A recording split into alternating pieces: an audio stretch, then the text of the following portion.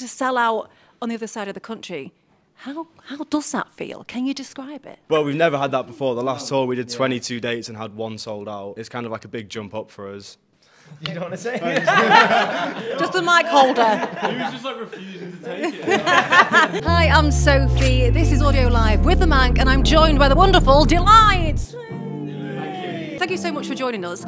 Firstly, do you want to describe the music that you guys make? That is the hardest question, I think. Indie, pop, boy band, hair.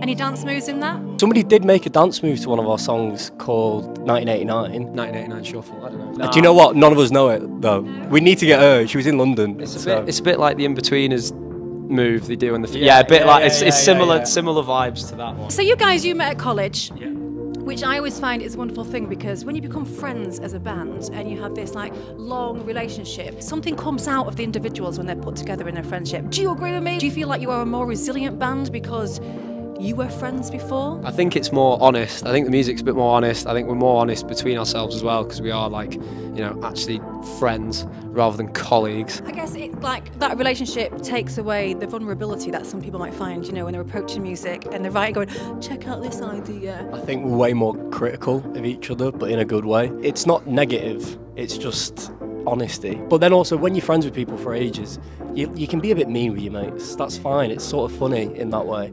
And I think we're very lucky to have that. Yeah. You're just finishing your UK tour, massive. You've got one more show to go. What is the best thing about being on tour? There's a lot of beer. Playing to different cities and having people know our words outside of our hometown is always just kind of a crazy feeling. So yeah, you're turning up to Edinburgh. We didn't play to many people, but the people who were there knew every word to pretty much every song. I think we came out of it more satisfied, because you almost feel more endeared to the people that have trekked out their way to go to like a less populated show than one that's, you know, like sold out and kind of maybe looks a bit more trendy because it's sold out. It's just nice to get out and meet everybody who's got their own stories to share with the music and stuff. It's really good.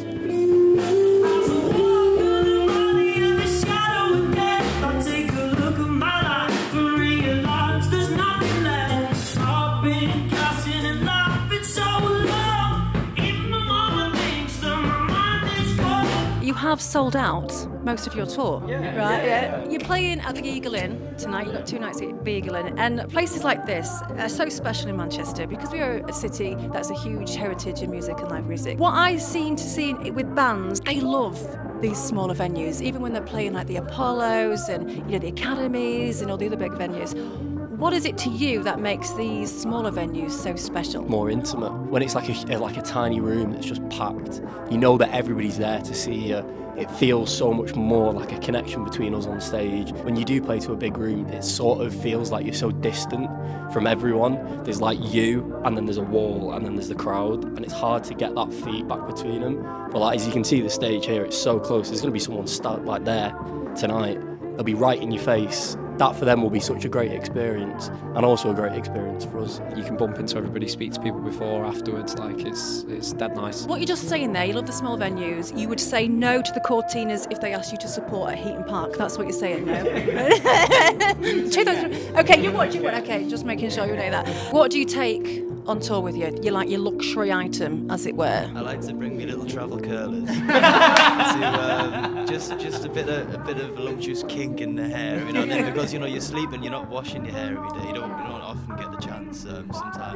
Sometimes a little bit of heat goes a long way. Have you had a diverish moment where you've made like a massive demand that people have met? You like your fussy rider or whatever, when you can just like ask for whatever you want. What's the one on them? 1,000 brown M&Ms. It says it in our rider, it does say it, and nobody has ever done it, ever.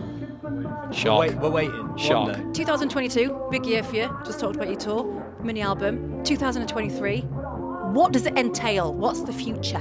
We are writing an album. In terms of the live side, just support tours, festival slots, and then like a nice little writing period as well, and get some new stuff in the works, yeah? What's on the bucket list for Delights for your lifelong career? Apollo. To play Manchester Apollo would be incredible. Absolutely incredible. I'd love to do that. Obviously there's like Glasgow and like Reading and Leeds and like all of those, but I think they're everybody's. But for us, Apollo would be mental. If you were to suggest a band that our Manc listeners could listen to or should be listening to, who would that be? Maruja. Yeah, I would go Maruja. Hello, I've not said anything yet. I would go Mind's Idol. They're a great band from Sheffield. I mean, we love them. I would double up and double down on Maruja. Big band, one of my favourite bands going. I would say Stand the Collective. Yeah. New band coming out. Where do delights like to drink? Where do you get your tipple around Manchester? Favourite place? The Orion in Withington, or Wetherspoons, or Yes, which is just a great spot. We always go there after we do a gig, a headline. We'll always go there for a night out afterwards. Good vibes, nice people.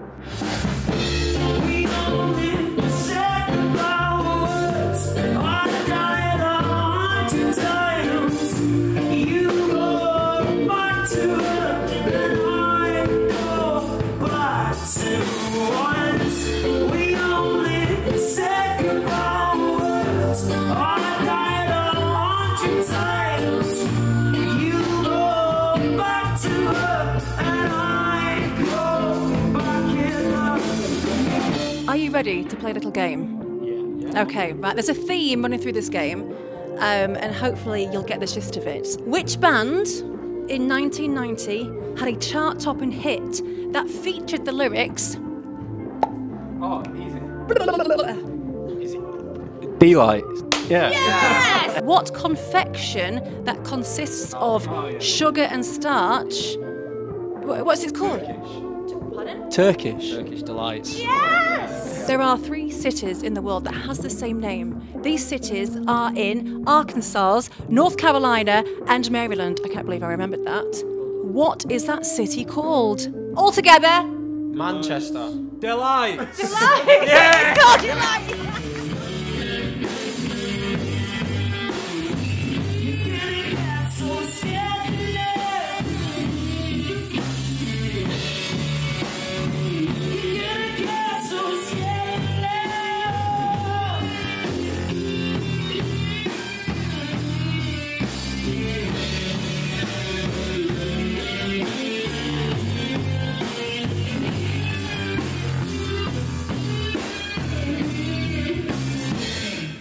Well, thank you so much for talking to the Manc today. Thank you. Cheers.